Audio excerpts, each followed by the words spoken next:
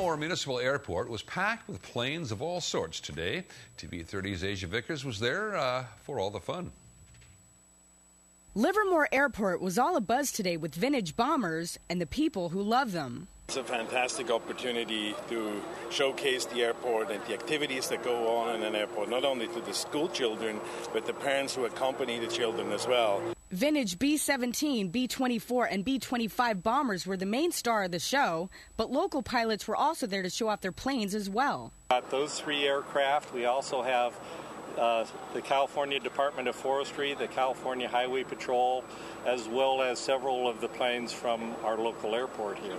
Denise Van Dusen started the event last year because she felt students didn't really get enough opportunity to learn about aviation. And since the airport is right here, why not make use of this wonderful resource? The bombers are here, and that's why I coordinated this event around the bombers, because it's such a piece of history that the kids don't always have such an opportunity to learn firsthand about in the classroom. Since aviation uses a lot of math and science, it can make those oh-so-boring classroom discussions a little more interesting. I was talking to some of the students about it. They're learning to do addition now.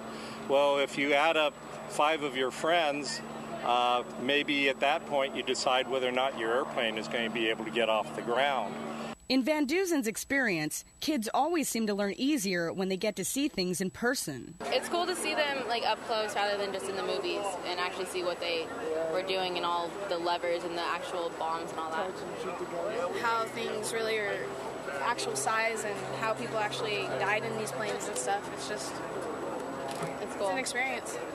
Hands-on learning is a real benefit to students. They always retain better if they can actually get up close and personal with equipment and people.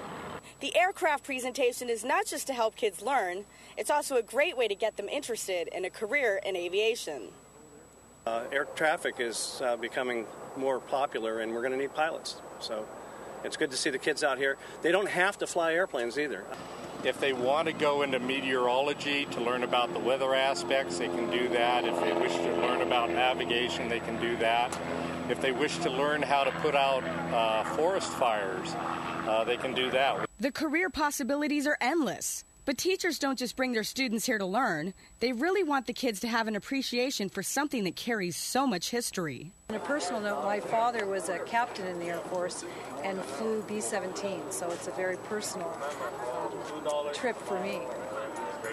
This is going to be the last generation to be able to see these airplanes and be able to see what's going on with them and to appreciate what happened during World War II. So that's one of the reasons I like to try and bring the students out and have them connect with what the history was. Asia Vickers, TV30 News, Livermore.